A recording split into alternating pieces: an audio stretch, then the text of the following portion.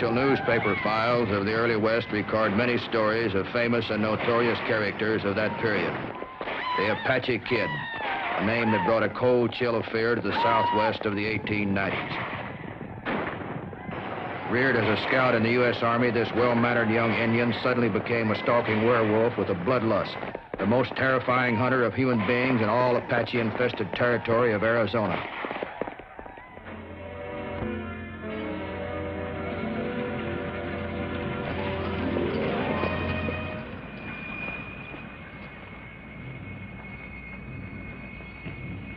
No trouble this time, Mr. Seiber. Wagon's almost at Fort.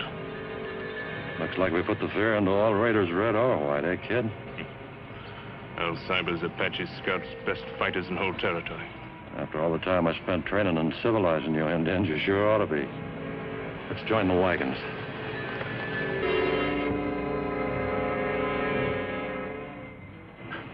Guess we spoke too soon. You go around there and come up the gully.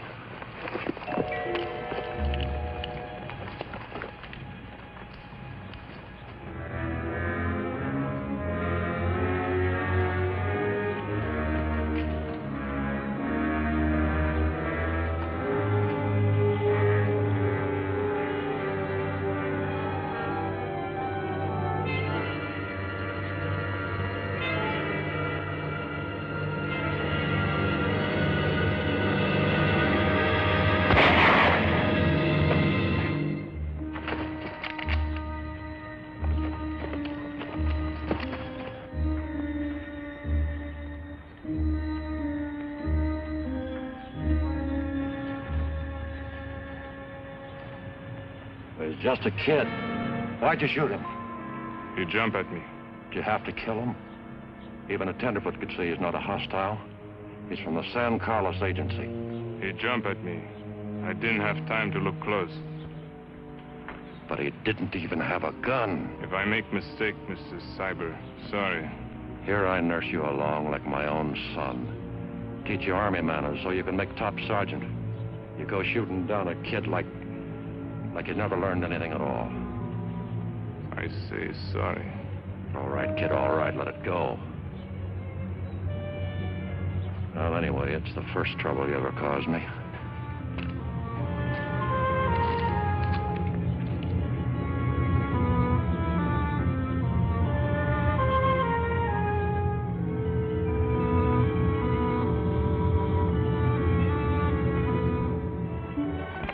Margaret Jones, railroad detective, was in the Globe, Arizona depot in the summer of 1888, checking on a lost shipment of mining gear when two Indians raided the place, killed the ticket agent, and stole the company payroll. I'm Matt Clark. Headquarters sent us to Fort Huachuca because there were some Apache Indians stationed there working for the government as scouts. They were under the command of Al Seiber.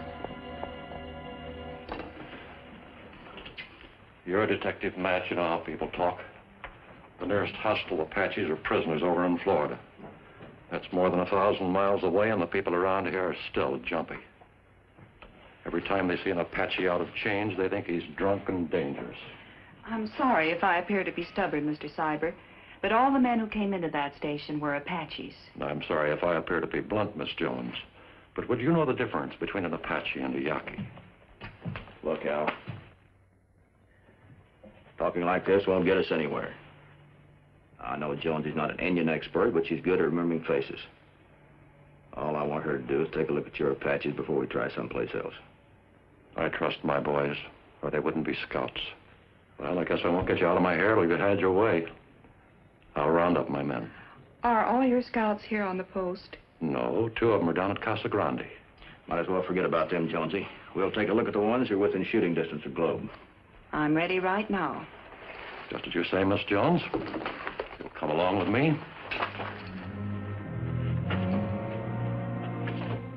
We didn't know it at the time, but there was a very good reason why Jonesy didn't turn up any Apache raiders that first day at Fort Huachuca.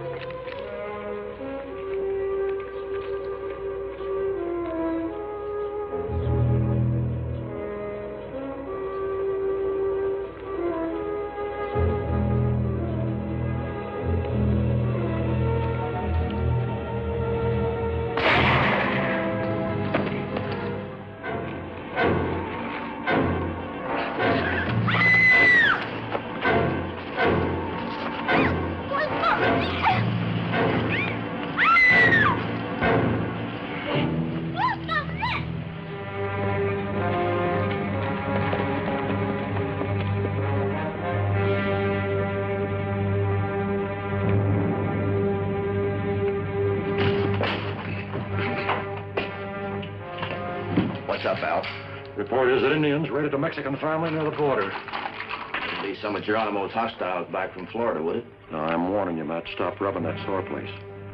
You and that woman sound like you got it in for my boys because they're Indians. Well, they're just as good as you are. Made that way by orders of President Cleveland himself.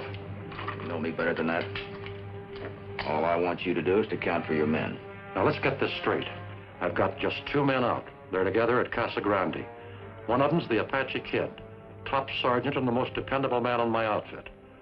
The raid must have been staged by Yaquis from Sonora. Now, I don't want to hear any more about it. Didn't mean to offend, Al. Mind if I come along? The Army has plenty of men to take care of the situation, but if you want to ride along, that's up to you.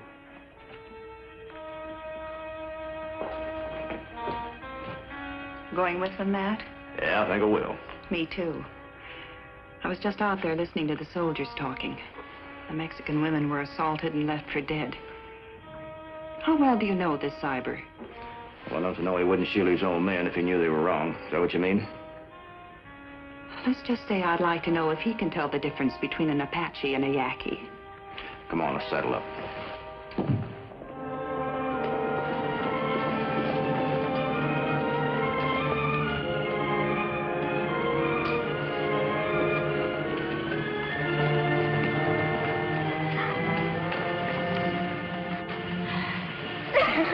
She's the only one alive.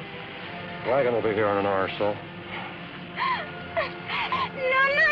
Leave her alone now. She's hysterical. I'll take care of that. After all she's gone through. All right, Miss Jones.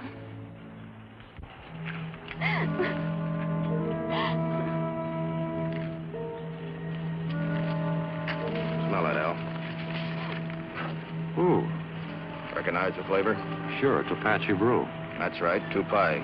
In a U.S. Army canteen. Now, how do you account for that? Have they started selling Army supplies to Yaquis?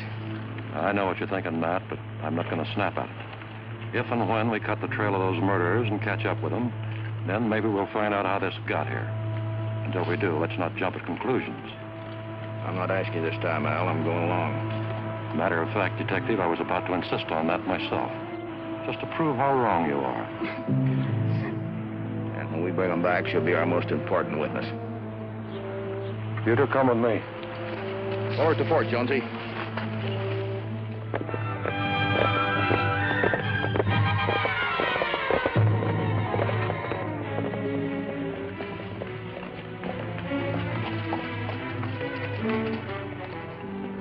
Take a man with you and have a look up that draw. You come with me.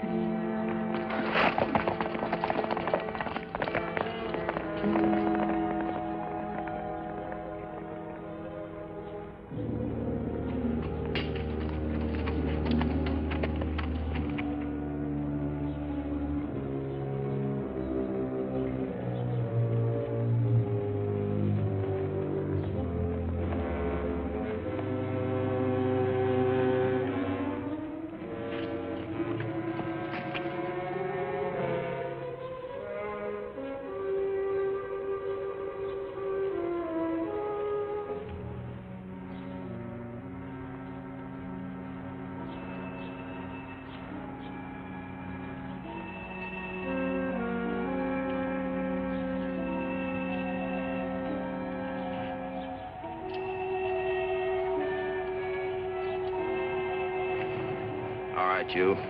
Stay relaxed just like you are. I see you're a master sergeant. I take it you're Al Seiber's top-kicked Apache Kid, that right?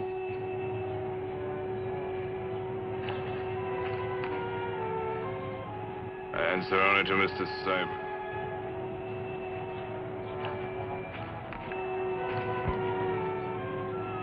Your boss thinks you're 20 miles east of here in Casa Grande. Now get on your feet. I want Seiber to get a good look at this hangover of yours.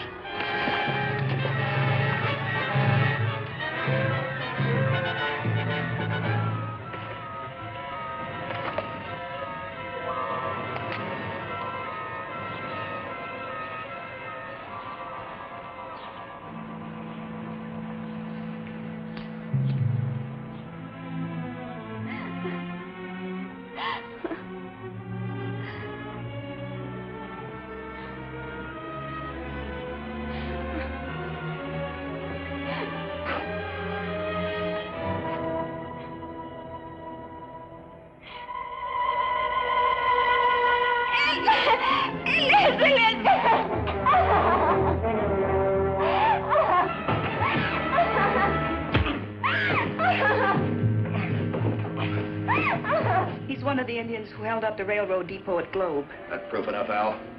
Oh, you dirty, drunken animal. I'd feel more sorry blowing the head off a rattlesnake. To think I brought you up like my own son, favored you above the others, preferred you to my own kind, and this is the way you pay me back. Your tribe has punishments and tortures for traitors like you. Your own relatives would be just as ashamed as I am. You ought to be thrown to the wolves like a piece of putrefying meat. But it won't happen that way. Oh, no, you'll get off easy. They'll give you a trial and hang you. Clean and quick. Ow, ow. Get him out of here, Matt. Get him out of my sight.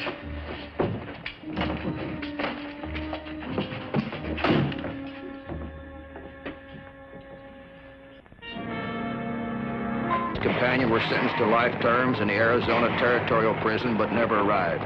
They killed their guard, Sheriff Reynolds and Deputy Holmes, near Gila Bend in November 1888, and the Apache Kid escaped. In the frightening months that followed, more than 100 people, white men in red, fell victim to the Apache Kid's insatiable lust for blood. As skilled and as stealthy as a mountain cat, he eluded every attempt to catch him.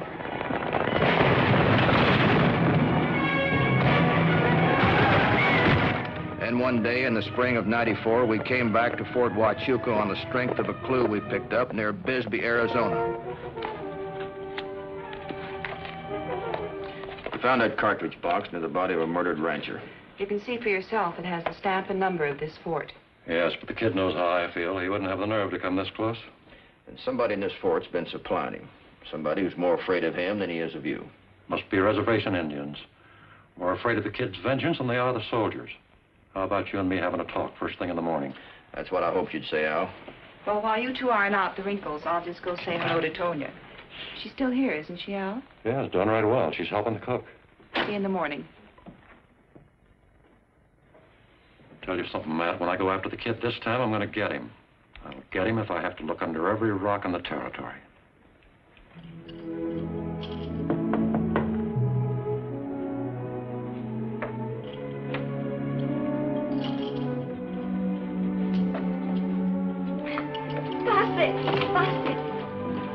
Oh, lady.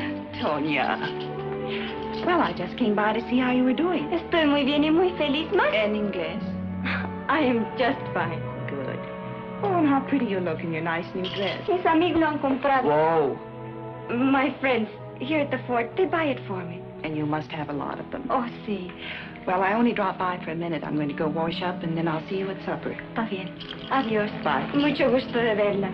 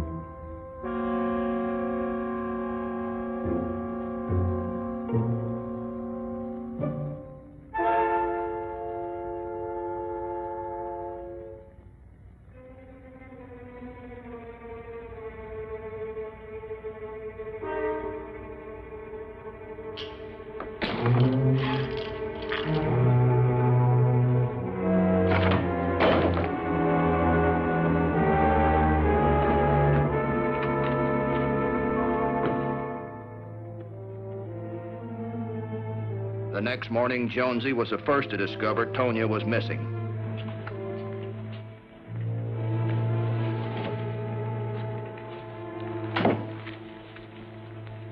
She bore witness against him.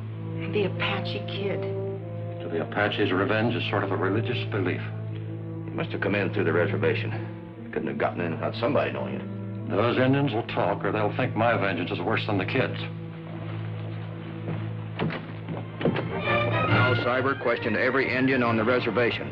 Several Apaches had seen the kid, and Seiber persuaded them to talk. By afternoon, we were headed for the border. Toward evening, we got our first real break.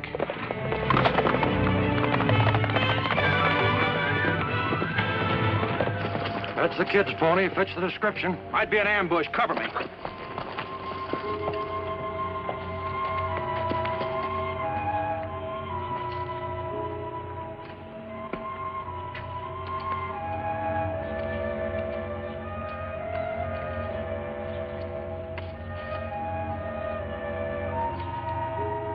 Horse has got a bad cut on his leg. He's lame.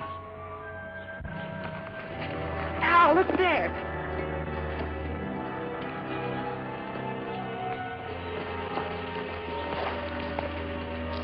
Look at his hands, Matt. Driving calluses.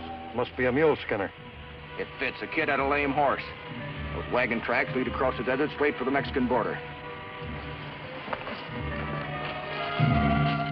I always heard Al Seiber could follow a cat's trail through a pitch-black cave. The wagon tracks led straight to the border. Oh. Well, looks like this as far as we go, Al. I was hoping to get him before he got across. By the time we went through government channels to get a legal permit, the kid would be deep into Mexico. No, it's a crying shame, that's what it is. Here we got our hands practically on his scalp, and he gets away on an international technicality. I'm sorry, Matt, Well, I'm going in after him. You staying here, coming along. We might never get this close to him again. I guess if you can risk your career, we can risk our jobs. Let's go.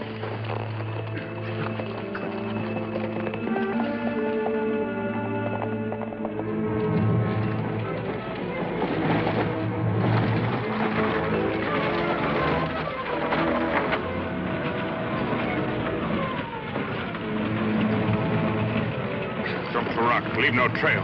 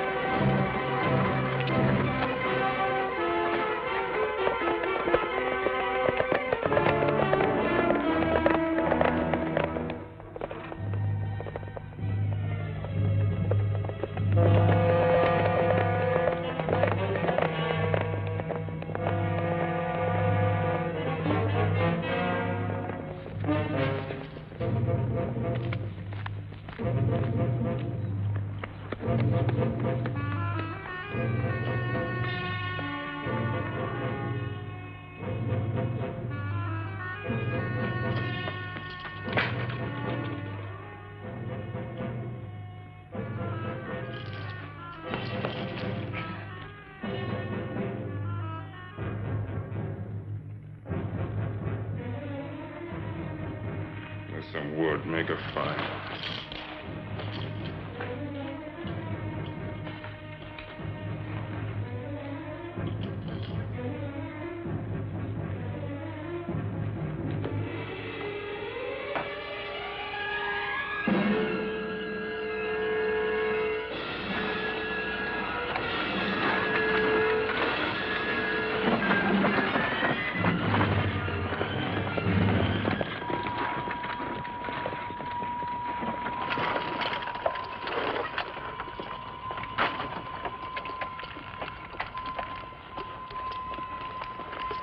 Must have got off a short way back.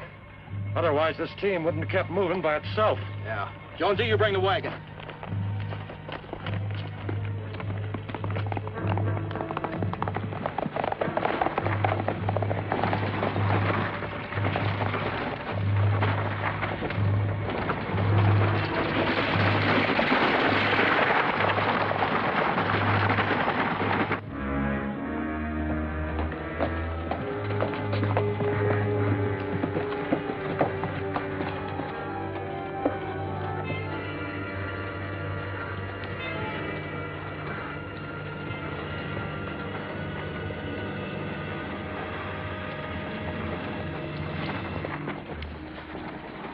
Hey, Al, there's some blood.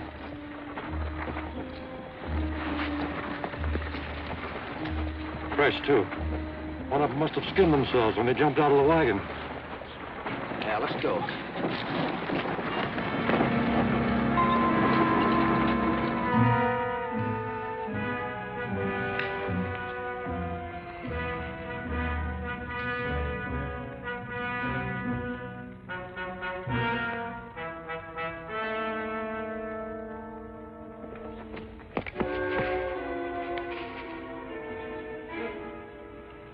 Hey, Jonesy, bring her rifles.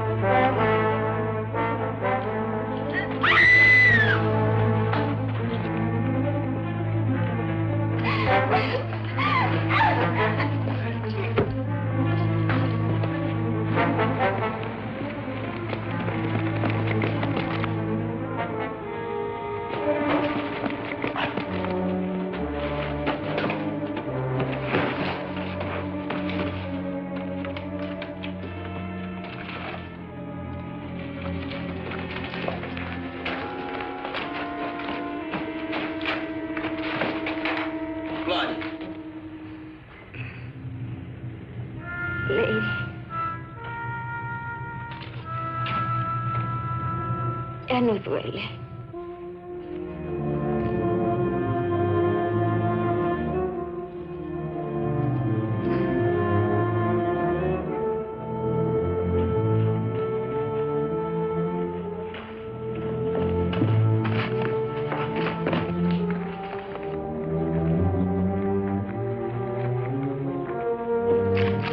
Wait a minute, Matt.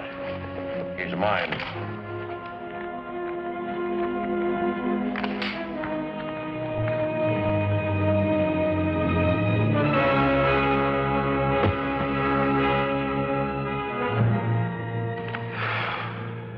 Get that body out without help from the Mexican authorities.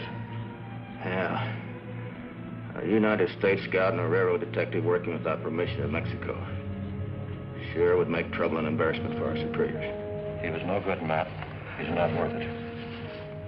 What I'd like to know is how we're going to tell the folks in the territory about it. They like to sleep nights, you know. I'll put it in my report that I have it on good authority. He died in Mexico of tuberculosis.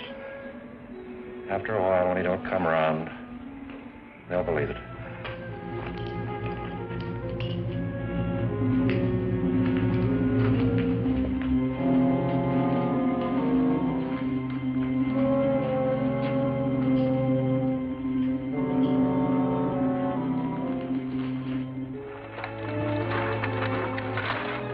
We took the girl back to Fort Huachuca for burial.